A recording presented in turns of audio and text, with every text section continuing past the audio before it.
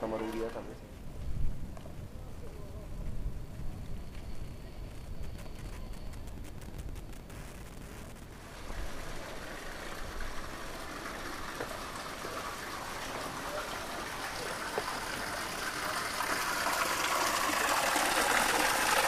This is the oxygenous, the wind, because don't have oxygenous, you don't live about 2 minutes. With water is possible 1 day, 2 days, 3 days, 4 days. The second element, very secret element. Water. If you see around, seeing tipong and whatever, you see a have a lot. This is more important element for this doing these temples.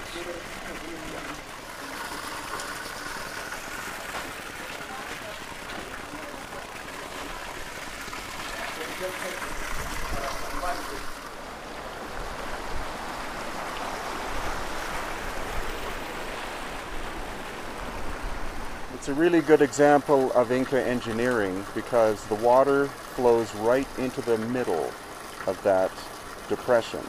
In order to achieve that, the flow has to be exact, the angle has to be exact, and the dimensions of the little canal have to be exact in order to do that. So that's, you know, some people don't like local people don't like the idea that I say the Inca didn't build the megalithic stuff, but they didn't. You know, it's illogical. So what I try to stress is what the Inca were capable of doing.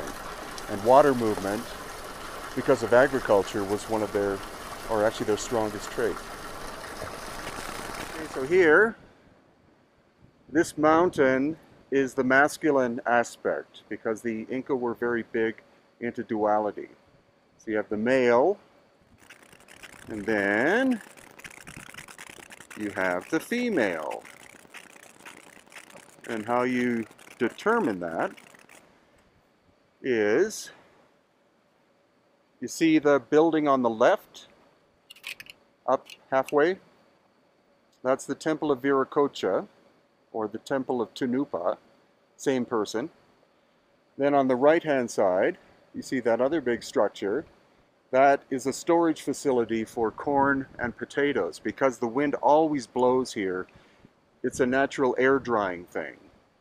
And then further to the right is the military. And they're located there because if anyone tried to attack this site, obviously the military could tell that they were coming. And the light's not great, but if you look in between those two buildings, you'll see there's the profile of a human head. There's an eye, there's a mouth with a tooth in it. If you look on top, there's a little temple, like a crown. So that's the profile of Viracocha, or Viracochin, or Tunupa, and notice that he has a beard. The easiest way to look at it is to zoom right in, and you'll see it's a profile of a face, the nose is missing. And then the reason why this is female is because this is where you have all the food growing. So it's a balance of the two.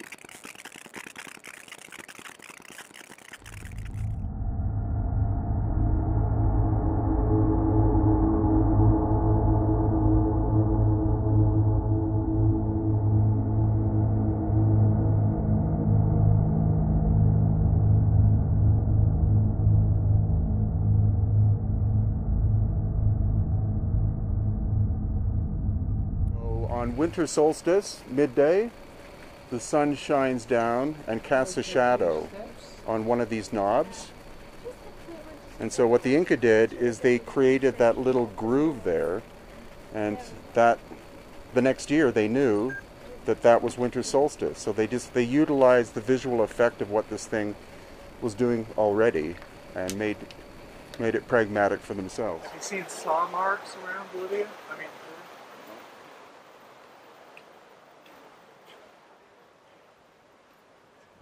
no, you don't see tool marks of any kind. Keep running. it's crazy, yeah. It is crazy. Anyone knows about it.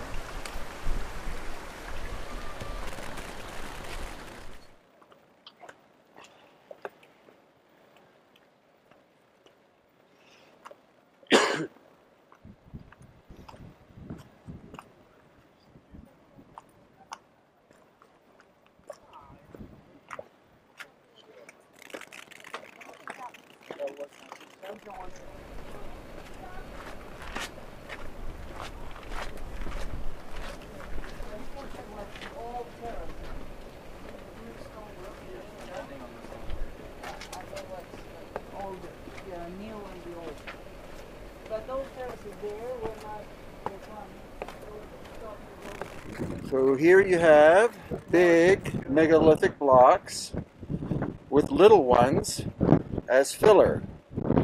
This would not be something that the megalithic builders would have done. This is clearly an Inca reconstruction.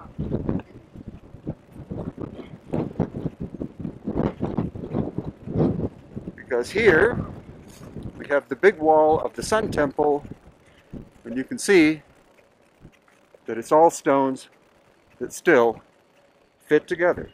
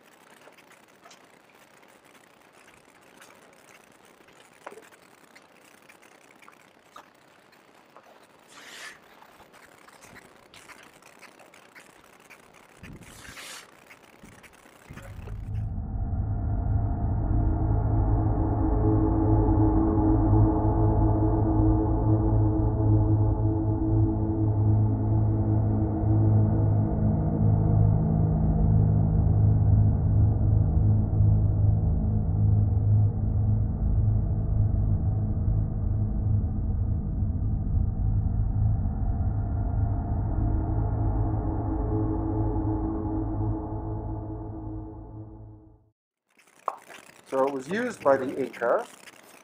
The High Inca would rest here, and then his Koya, his first wife, would be here, and then the highest of the Virgins of the Sun would be here. But it doesn't mean that the Inca, in fact, constructed it, as you can see. Huaca. Naupa, very ancient. Huaca temple. This is the Andean Chacana, Andean cross. In this time, the people, ¿cómo se dice? ¿Cómo se han inspirado? You were inspired. ¿No? Se han inspirado en la Cruz del Sur, que está en la constelación. They were inspired in the Southern Cross.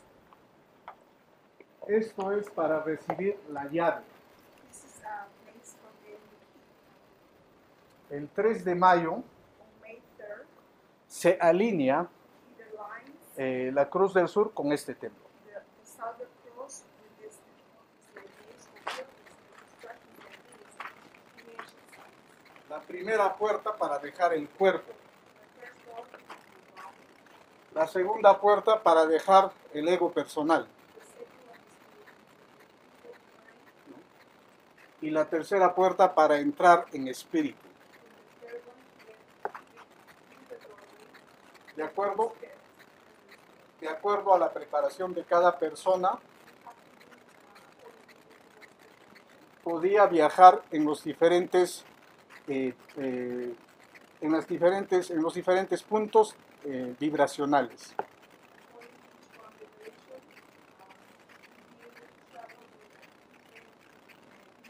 Vamos